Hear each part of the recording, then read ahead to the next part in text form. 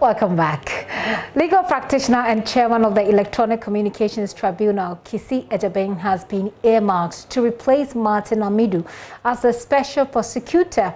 The president is, however, yet to make a formal declaration of his nomination to the special prosecutor's office. His nomination was done by the Minister of Justice and Attorney General, Godfrey Dame, in a letter to the president.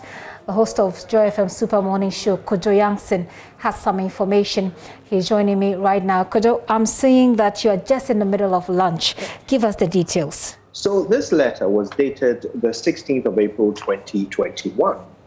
It's addressed to the president, obviously, from the Office of the Attorney General. Heading is Special Prosecutor nomination of Kissi Agyebeng.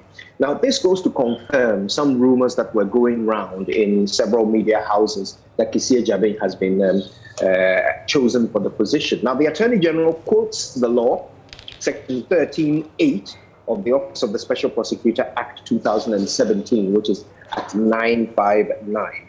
Now, this law requires the president to appoint a person qualified for appointment as special prosecutor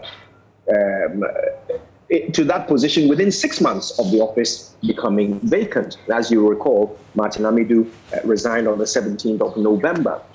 So the Attorney General had until the 17th of May, or the 16th of May, to make this nomination, but he actually made it all the way back on the 16th of this month of April. Now, when it comes to the section where the Attorney General states his reasons for nominating lawyer Kissi Agyebeng, he says, and I quote, "I am satisfied that Kissi Agyebeng possesses the requisite expertise on corruption and corruption-related matters, is of high moral character and proven integrity, and satisfies all the other requirements stipulated in Section 13(1) and 2 of Act 959. The letter also has Kissi Agyebeng's CV attached. And of course, lawyer Kissi Agyebeng himself is no stranger to the Ghanaian public scene. He has actually been a lawyer for some high-profile Ghanaians in the past, including Anas Aremiao Anas, Dr. Kwabena Dufour,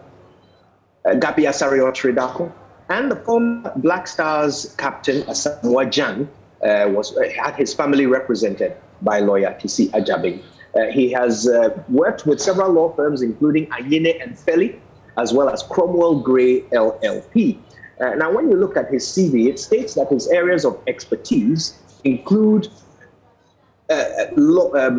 corporate law, commercial law, maritime law, international commercial arbitration, international business transactions, as well as criminal defense. Now, he's a lecturer, but in addition to his academic work, he certainly does a lot of criminal defense work here in Ghana.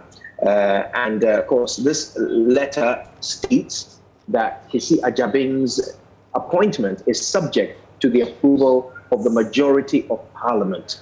So it's not even subject to let's call it, it doesn't require the appointment by the president. It requires the approval by Parliament, which will then be ratified by the president's signature. These are the mechanisms that have been put in place by the law, Act 959, to ensure that the office of the special prosecutor is indeed independent. Interesting. So, Kojo, where do we go from here? Well, the next step will be for Parliament to resume so that the president can write to them, asking them to consider Mr. Kissi Agyebeng for the position. At that point, then, of course, Parliament will arrange his vetting.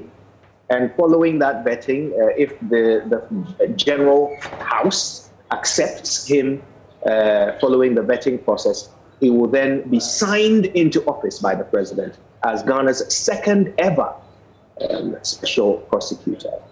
Interesting. But Kojo, we know that we should expect more of this on the Super Morning Show, right? Definitely. We certainly want to speak to those who are involved in this drama, if you will. We would certainly love to hear from the Attorney General. We're working hard on getting him to perhaps give us more of an insight into the choice of lawyer Kissi Agyebeng.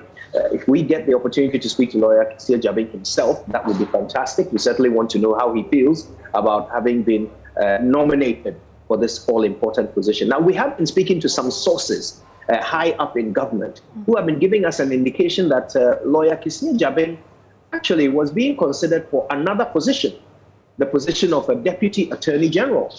And our high-placed sources tell us that it was between that position and this one of Special Prosecutor. In the end, the decision fell on Special Prosecutor, and we are told that lawyer Kissi Agyebeng accepted this nomination and is looking forward to the process of vetting.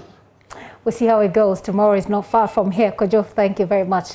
Back to your lunch. Kojo Jackson there, host of the Super Morning Show, also giving us details about lawyer Kissi Agyebeng, who has now been nominated, as we know, to fill the office of the Special Prosecutor, stepping into the shoes of Martin Amidu. Very interesting times there. We'll be keeping our eyes on it to give you more as and when we have it.